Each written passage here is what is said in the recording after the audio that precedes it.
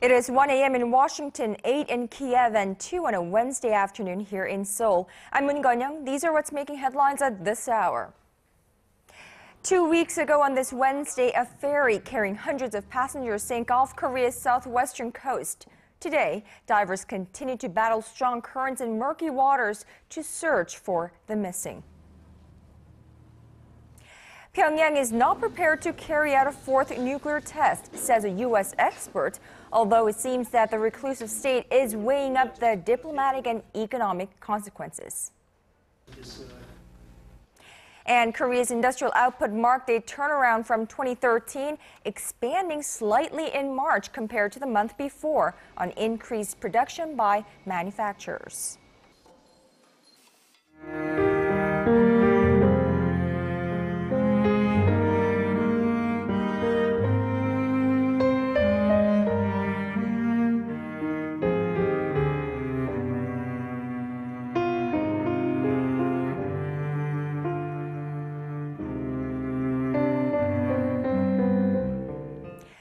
2 weeks have passed since the tragic Sewol-ho ferry disaster put this entire nation in a state of shock, sorrow, and frustration. The number of confirmed dead has surpassed the 200 mark, but more than 90 people still remain unaccounted for. For a look at the latest developments on the search and rescue front as well as an ongoing investigation, our Kwon Soa joins us live from the news center. Now, so compared to the last few days, the weather seems to have gotten much better. Is it working in favor of the search and rescue efforts down at the accident site? Connyoung, the answer to your question is yes and no. But first, let me give you a quick rundown on where we stand in terms of the death toll. The current death toll in the Sewol-ho ferry accident stands at 210. 5 bodies were retrieved at around 3 a.m. this Wednesday on the left side of the 4th floor of the ship and in the lobby on the 5th floor. Now, search operations continue today, but search divers are encountering problems. Although the weather conditions are favorable with clear skies, the tides are high and the currents fast. Even during one of the more calm hours this morning, divers failed to get into the ship. Now, around 20 minutes from now, the waters are expected to be at their calmest again and will stay that way for about 2 hours, so rescue crews will do what they can during the period to gain better access inside the ferry. They'll also get another chance at around 9 this evening. Well, let's hope that this crucial time window brings some positive news. Now, so can you give us more details on how the operations are unfolding today? Sure. The Navy, Maritime Police, and civilian divers will continue with the search today, focusing on the 4th floor where initially most of the missing were thought to be, but also on the 5th floor lobby where many of the recently retrieved bodies were located. The commander of the recovery operation thinks the bodies found in the lobby were of students who had been on the 4th floor. As the water started coming in, the students probably instinctively rushed to the upper floor. The students most likely tried to make their way up the stairs to the 5th floor to get onto the deck of the ship, but unfortunately they were not able to get out. Now, meanwhile, a diving bell, which would allow divers to stay underwater for longer periods of time, could not be deployed earlier in the day due to the rough water conditions, but another try will be made this afternoon. All right, let's move on to the criminal investigation. What's the latest on the criminal negligence charges being brought against several people associated with this accident? Well, the special investigation team is speeding up its probes, especially regarding the practical owner of the ferry operator, Yoo Byung-un. Now, one of 7 key figures linked to Yoo, the CEO of the cosmetics company Da Panda, named Song Guk-bin, was questioned at the Incheon District Prosecutor's Office this morning on suspicion of corruption. As for the Yoo family, prosecutors are looking into first summoning the members currently in the country, which includes Yoo's children. Meanwhile, the latest investigation reveals that the Sewol-ho ferry had been put on sale a month before the accident. It was being sold for an amount that would have resulted in financial losses of roughly $5.8 million. Investigators are trying to figure out why. Now, that's all I have for now, but I'll be back with more updates in a further newscast. Now, the Sewol-ho ferry tragedy and the government response has public officials, including the president, taking a long look in the mirror. To make sure the nation is prepared for the event of future crises, President Park Geun-hye has ordered the establishment of a control tower whose sole purpose would be to manage and coordinate disaster responses. ARIRANG News Connyoung has more. Public distrust of the government has grown considerably over the past couple of weeks over its handling of the Sewol-ho ferry disaster. To more effectively deal with future crises, President Park Geun-hye announced yesterday that a new ministry will be launched under the purview of the Prime Minister's office. This new body will serve as a control tower in the event of an emergency. 새로 만들어지는 국가안전처는 대응팀을 만들어 평시 훈련하고 만에 하나 사고가 나면 즉시 전문팀을 파견해서 현장에서 사고에 대응토록 해야 할 것입니다. The president said the new body would handle any number of disasters and accidents, ranging from chemical leaks and oil spills to issues with telecommunication networks or power supplies. The envisioned ministry will consist of experts, including foreigners who specialize in crisis management and disaster response, and they'll be given the authority to train and deploy special forces in emergency situations. President Park's proposal will be included in a revised bill on restructuring the government, which is to be discussed at the National Assembly. In February, the president instructed the Ministry of Security and Public Administration to establish up a nationwide system to manage disasters and emergencies, but it failed to come up with an effective one. President Park has lashed out at government officials in recent days, who she said are responsible for failing to properly manage the Sewol-ho ferry disaster, the nation's worst maritime tragedy in decades. Connyoung, ARIRANG News. Meanwhile, over in the United States, the nature is taking a toll. A number of tornado warnings have expired as the U.S. folds into Tuesday night, though some storm risks still remain in the south and the east coast. The hardest hit states of Mississippi and Alabama remain in the projected path of the weather system that spawned tornadoes. At least 35 people have been killed in the severe storms that stretched across 6 states and that have persisted since Sunday local time. Tens of thousands were left without power Tuesday, with the worst of the outages reported in parts of Alabama and Georgia. A day after North Korea fired off 50 heavy artillery shells just north of its maritime border with South Korea, the United States has spoken out, calling on Pyongyang to stop its string of provocation. Now, the next one could come in the form of a nuclear test, and some experts say that even though a fourth nuclear test is highly likely, it is not imminent. Our Kim Hyun-bin tells us why. The press secretary of the Pentagon, John Kirby, called on North Korea on Tuesday to stop its provocations that are stirring up tensions on the Korean peninsula. Kirby's comments came in response to North Korea's live fire drill near the de facto maritime border with South Korea in the West Sea on Tuesday, during which 50 heavy artillery shells were fired. It was the latest in a string of provocative acts from north of the border. The larger question, though, is what's next? The speculation is that the North will conduct a fourth nuclear test in the near future, but determining when is another story. Despite thorough analysis of several commercial satellite images, Joel Witt, a senior fellow with the U.S.-Korea Institute at Johns Hopkins University, said it's hard to predict.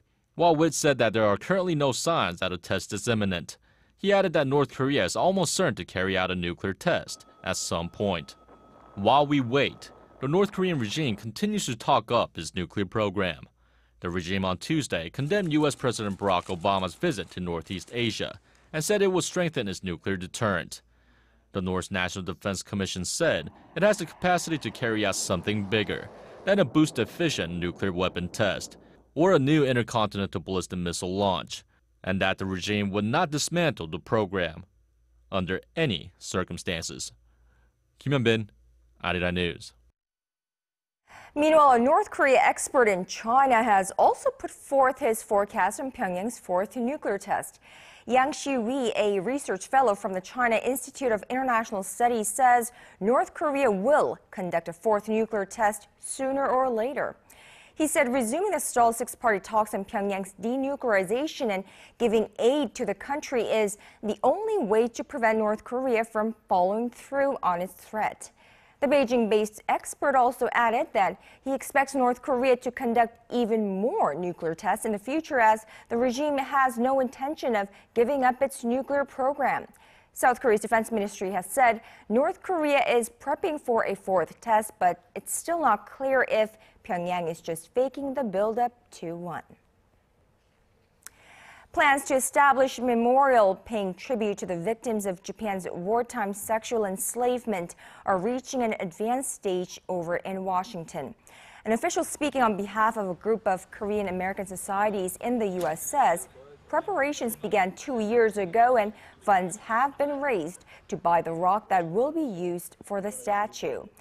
They added that the monument could be set up as early as next month. Now, when the statue is established, surviving Comfort Women officials from the Korean Council for Women drafted for military sexual slavery and Korean citizens living in that district are expected to commemorate the establishment. The first memorial statue in the U.S. was established in New Jersey in 2010. Now, over in Ukraine, the movements by pro-Russian forces on the ground show no sign of slowing down as they have taken over yet another key government post. The latest seizure happened in Luhansk, one of the largest cities in eastern Ukraine and, geographically speaking, just 32 kilometers from the Russian border. A provincial government headquarters there was stormed by thousands of activists with iron rods on Tuesday, and regional police reportedly did nothing to stop them. And then later at night, gunmen armed with automatic weapons and stun grenades forced themselves into the headquarters of the region's police. Now, this as a self-declared Donetsk People's Republic has vowed to stage a referendum vote next month before the state's presidential elections. Interim President Alexander Turchinov criticized the local police for their inaction and, quote, criminal treachery. This as Interior Minister Arsen Avakov told the BBC that presidential elections may not be able to take place in all regions of the country due to the unrest.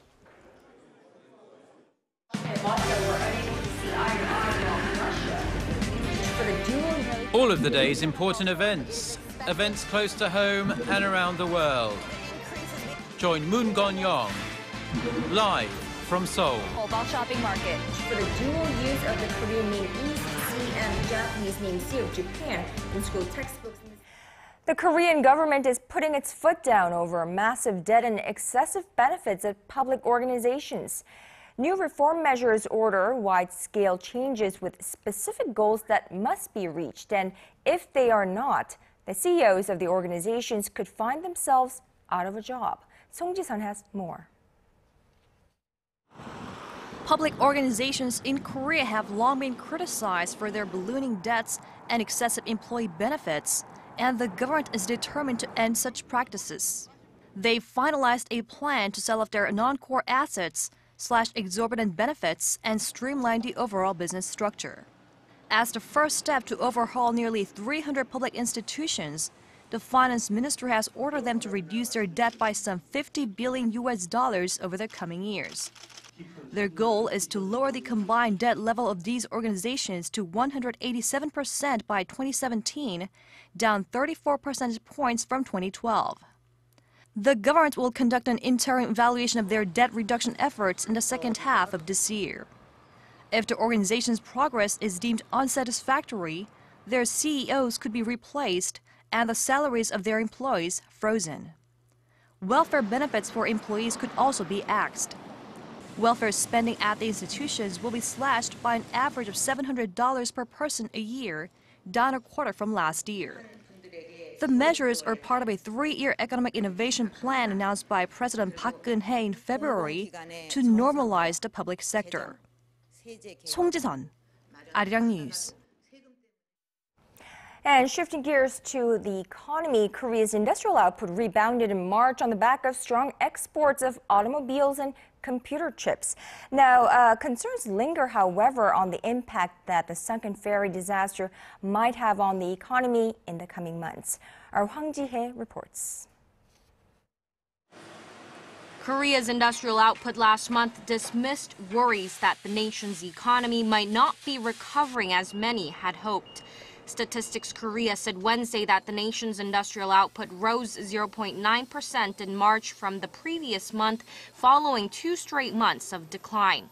The agency attributed the gain in industrial output, which includes production in the mining, manufacturing, and gas industries, to strong exports of automobiles and semiconductors.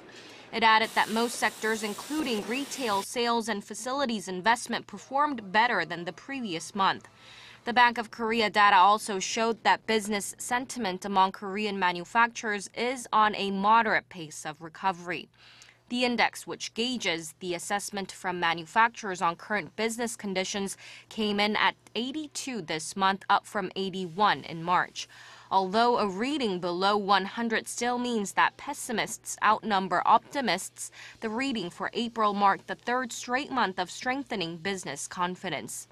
While concerns remain over whether the improvement will continue in the coming months with the sunken Sewol-ho ferry disaster hurting consumer sentiment, Nomura Securities believes the disaster will have a limited impact on the economy.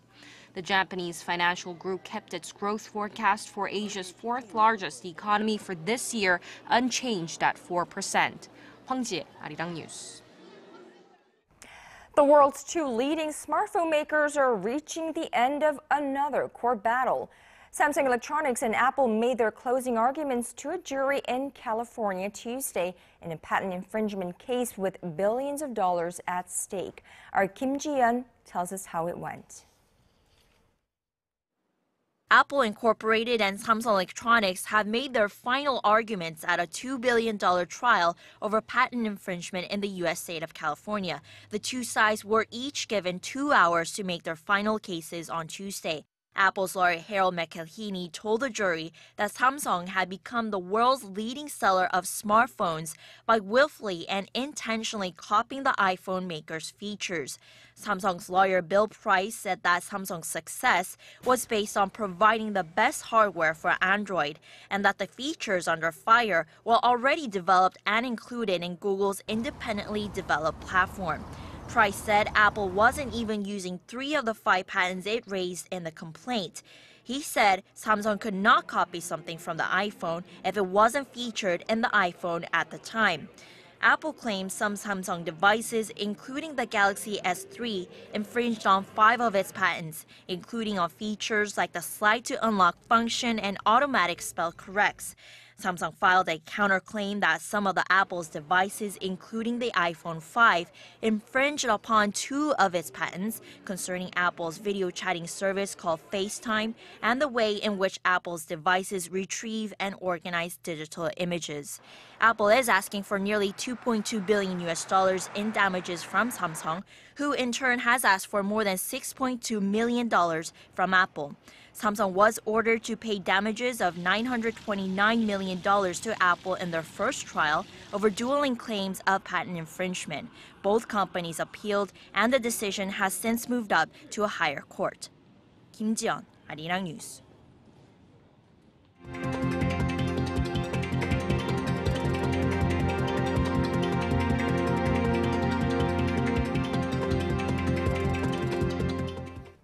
Well, on to some welcome news. Korea's ancient mountain fortress, Namsan Fortress, is likely to be added to the UNESCO World Heritage List in June.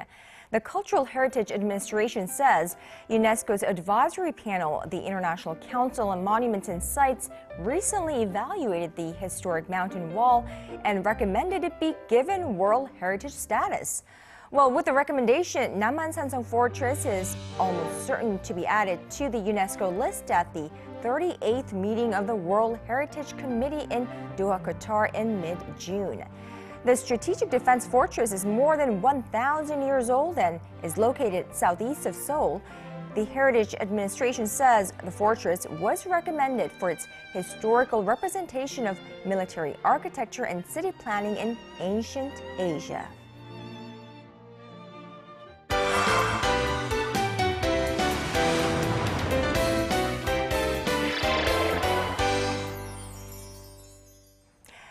Now, the recent two-day visit by U.S. President Barack Obama to Korea resulted in more than just talks with President Park Geun-hye on a wide range of issues, including security issues and the economy. Well, he also returned a few Korean national treasures, and of course, our Im Yoon-hee joins me today for our arts and culture segment, and she will take a closer look at them for us.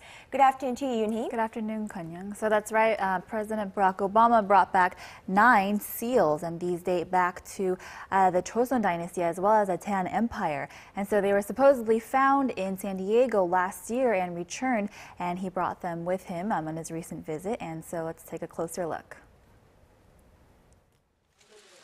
They were taken from Korea more than 60 years ago, picked up in a ditch near a ransacked Toksugung Palace. During the Korean War, many of Korea's cultural properties and artifacts were either lost or stolen.